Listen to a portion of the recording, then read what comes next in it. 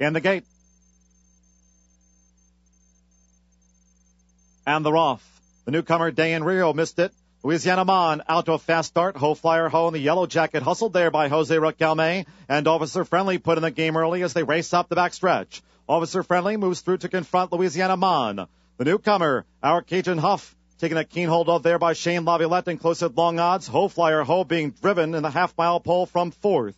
Dagger fifth. And then between horses comes Chief Waterbury, high on the mountain, wide going into the far turn. Lizana in behind horses. Then the newcomer, Desolation Row being driven, 3 furlongs out. No speed from Mike 1. A couple back there outpaced.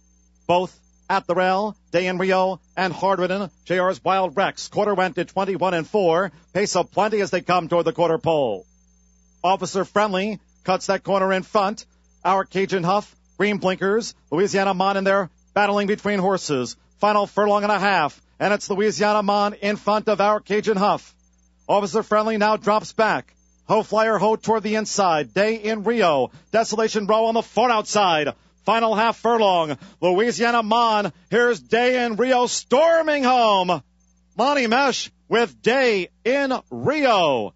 Day in Rio going away on the wire from Hoh, Flyer Hoh, who photoed with Louisiana Mon close then Desolation Row.